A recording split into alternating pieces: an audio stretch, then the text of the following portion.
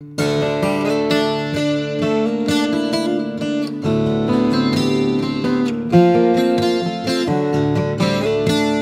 welcome back. Today we are at Exodus chapter 12, verses 9 and 10. We're studying now the instructions that have to do particularly with the Passover. So we're just reading verses 9 and 10 here. Do not eat any of it raw or boiled at all with water, but rather roasted with fire, both its head and its legs along with its entrails.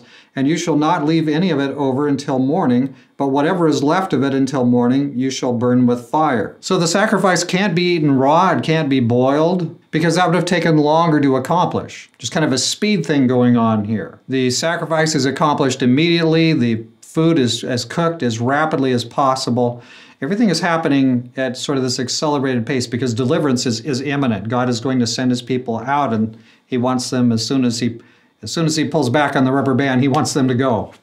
So everything is done in a very basic way, as you might prepare it in haste. Now this was an interesting line here that we just read. None of the sacrifice is to be left until morning. Anything left over needs to be burnt up. Now there's a lot more going on here than food efficiency, obviously. There's to be enough for everybody, but the food itself is to be treated with care. Because after all, this is symbolic of God's single, once and for all offering. And we know from the Bible, God's sacrifice is for everyone who's willing to receive it. Sadly, there's a lot of people that are unwilling to receive it.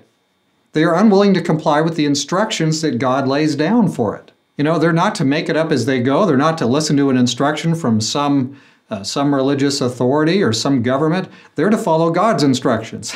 And that's what we are to do as we follow God. We are to be faithful to follow God's instructions. Is that weird or something?